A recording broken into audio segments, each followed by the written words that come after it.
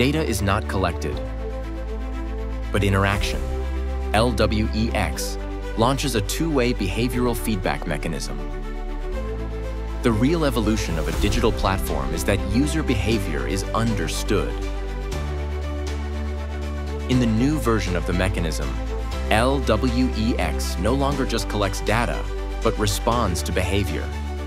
When a user operates a wallet to perform a task, access a policy, or participate in a poll, the system dynamically generates behavioral profiles. These maps, in turn, influence the amount of LWEX released and the level of functionality open to the user. The shift in LWEX is that it doesn't just record what you do, it gives you feedback in the language of the system.